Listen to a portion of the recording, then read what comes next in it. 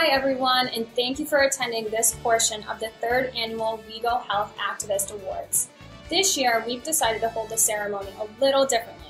We are presenting each award in its own mini ceremony, which allows us to really give our undivided attention to the incredible nominees, finalists, and of course the winner of each award. This is our last category for the 3rd Annual Awards, and I am honored to be presenting the Health Activist Hero Award.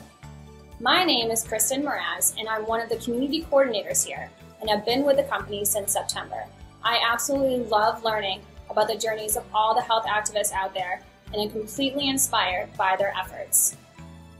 I am presenting the Health Activist Hero Award. This is a big favorite of the WEGO Health family and community. The Health Activist Hero Award is meant for someone in the community who is inspiring, supportive, and knowledgeable.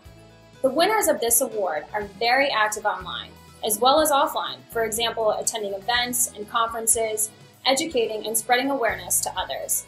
They have truly impacted people's lives in more ways than one. This could be more challenging to judge, since there isn't just one thing you can zoom in on, like their Facebook or Twitter page. The Health Activist Hero encompasses everything. Before I introduce all the finalists, let's hear from one of last year's winners. Hey, I'm Chado Stewart. I was awarded last year's WEGO Health's Hilarious Health Activist Award. I'm a mental health activist down here in Port Charlotte, using humor as a healthy coping skill for mental health. As a cartoonist, I like to draw cartoons from my point of view, living with bipolar disorder. The idea is to use humor to cope with the serious and sometimes debilitating, and many times debilitating, disorders such as depression, bipolar disorder, schizophrenia, things that people don't like to talk about, things that people think are too serious. But I like to show through my humor that it's okay, that we can laugh. It's okay to use humor as a healthy coping skill. Great! Thanks for joining us. We love hearing from our past winners. Now it's time to meet all the great finalists for this year's Health Activist Hero Award. Our first finalist for today's award is Dana, known online as Hypothyroid Mom. Hi, I'm Dana Trentini, aka Hypothyroid Mom. I am blown away that I am a finalist for the WEGO Health Activist Hero Award. Before a year ago, when I first launched Hypothyroid Mom, I'd never blogged, never used Twitter or Facebook, and now I have 500,000 monthly page views from readers from 180 countries in the world. On my blog, Hypothyroid Mom, my Facebook page has 2 million weekly visitors. I lost my unborn baby completely needlessly to maternal hypothyroidism. I was in New York City under the care of award-winning doctors from one of the greatest cities in the world, and I thought they would know everything there was to know about hypothyroidism in pregnancy, and unfortunately I discovered that they didn't. And so now with Hypothyroid Mom, I'm trying to encourage people to be advocates for themselves. There's currently no universal thyroid testing in pregnancy, and that is shameful. You know, Elie Wiesel wrote, "Whoever survives a test, whatever it may be, must tell the story. That is his duty." Hypothyroid Mom is my story, and I feel deep within me it is my duty to share my story so not one more baby is harmed by maternal hypothyroidism. Next up for today's award is Gene, who established Project Lifesaver. Hi, my name is Gene Saunders, and I'm the founder and CEO of Project Lifesaver International. Recently, I learned that I was named as a finalist for the WEGO Health Activist Hero Award. I'm very proud of this honor and privileged to be a part of this endeavor. Project Lifesaver is a program that I founded about 14 and a half years ago in order to protect those who may wander due to Alzheimer's, autism, Down syndrome, or other disorders. What we do is train law enforcement and public safety organizations in the use of radio tracking equipment in order to track a bracelet that is placed with the person who is at risk. We also educate those agencies on how to interact and deal with those persons that they are protecting. I am very proud of Project Lifesaver International, and I have tried hard to spread the word about this program across the country. We are currently in 1,300 organizations in North America, including Canada, the U.S., and one government agency in Australia. The part that I am most proud of, however, is that the member agencies have accounted for over 2,700 rescues, averaging about 30 minutes without a failure. I think this nomination and this finalist position will go a long way in helping us spread the word concerning Project Lifesaver International to many other agencies that may benefit in its use. Thank you very much for this nomination, and congratulations to all the other nominees. Thank you. Next up is Kelly, who is a rheumatoid arthritis, fibromyalgia, and thyroid disease health activist. I really know I'm nominated because of the work that I do with my nonprofit organization, which is the International Foundation for Autoimmune Arthritis. We're a nonprofit organization run by patients for patients, focusing on education, wellness, patient-centered research, early detection and treatment of autoimmune arthritis diseases. This year I got to represent the American College of Rheumatology in Washington, D.C. earlier this year. I went to Washington, D.C. to lobby politicians for funding more research for the National Institute of Health, to encourage more medical programs to provide grants to recruit more pediatric rheumatologists. We have hundreds of thousands of kids in this country with juvenile arthritis. However, we only have 200 juvenile pediatric rheumatologists, and that's just simply not enough to treat these beautiful children. And my nephew was recently diagnosed, and to me it's a very personal thing, getting kids the help they need. So that's a little bit about me and why I was probably nominated for my work in advocacy with autoimmune arthritis. I am proud to be part of the International Foundation for Autoimmune Arthritis, and I'm proud to be a part of WEGO Health and to get this nomination, and I truly appreciate it, and thank you so much. Our next finalist for today's award is Christy, founder of the Dream Institute. Christy formed the Dream Institute to assist the educational success of students with disabilities. Her inspiration for the Dream Institute comes from her own battle with juvenile rheumatoid arthritis.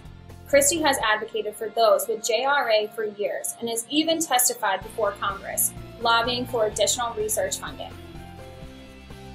Our next finalist for today's award is the Well Kiddos Foundation, which advocates for the provision of healthy food choices for children while dining in or out. The Well Kiddos Foundation is led by Manuela Seeds Hipkins, a mother of 3 young children. Her goal is for children to have a chance to develop lifelong healthy eating habits, and her vision is to change kids' menus in restaurants, locally and nationally, one restaurant and one family at a time. Our next finalist is Milan, who works to raise awareness of infectious hepatitis viruses. Milan works to educate people about hepatitis and fights misinformation by organizing events that raise awareness. Our next finalist is Jessica, who helps people survive chronic illness with style and humor. Jessica's blog, Fashionably Ill, is about helping sick women feel confident despite changes in their appearance. It is inspired by Jessica's experience surviving myasthenia gravis and gaining 10 dress sizes in 2 years. With tips on style, mental health, and advice for loved ones, Fashionably Ill is a community for people of all illnesses. Jessica also writes for AskABipolar.com and has spoken at conventions for organizations like the National Alliance on Mental Illness. Our next finalist for today's award is Maria, who is an ME health activist. Last year, I started Me and You. Me and You was a crowdfunding campaign that wanted to crowdfund clinical research on a very promising new treatment for ME patients.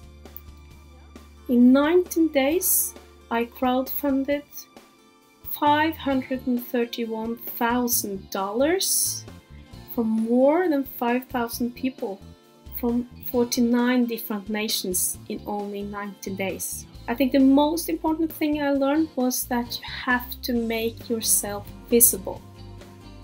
Because when you're visible, it's almost impossible to overlook you.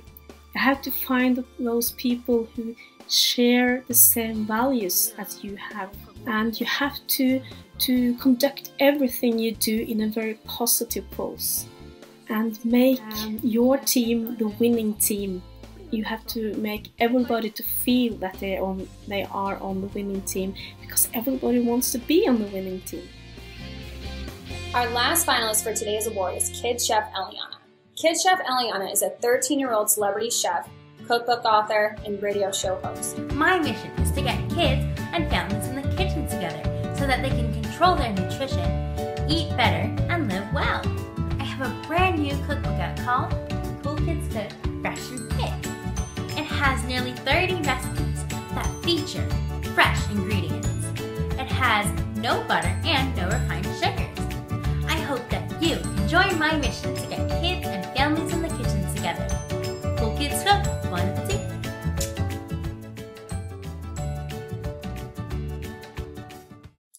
Now that we've had a chance to meet all the finalists for this category, it's my pleasure to announce the winner of the Health Activist Hero Award. And the winner is Dana, known online as Hypothyroid Mom. Dana uses Twitter, Facebook, and her blog to raise awareness about hypothyroidism and the dangers of having this condition while pregnant. Congratulations, Dana!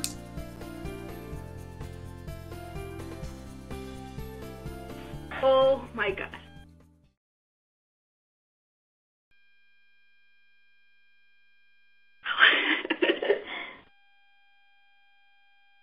Thank you. Thank you.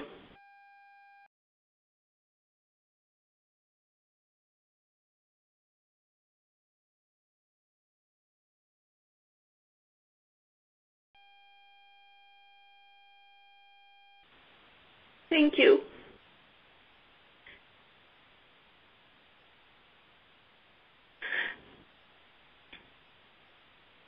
I write Hypothyroid Mom in memory of my child I lost to hypothyroidism.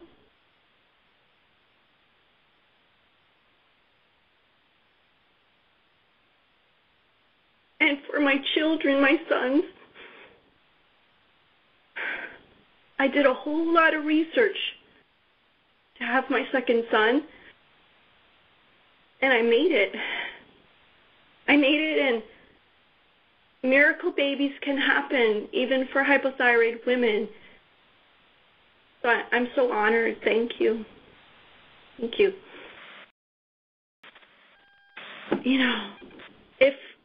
If there's one baby, two babies, more babies that are born healthy and strong because of Hypothyroid Mom, I will know that I've done this for a reason. There's a reason that I'm doing it, and really appreciate this. I'm so blown away. Like, it's only been a year and a half, and it kind of blows my mind that all these people follow me.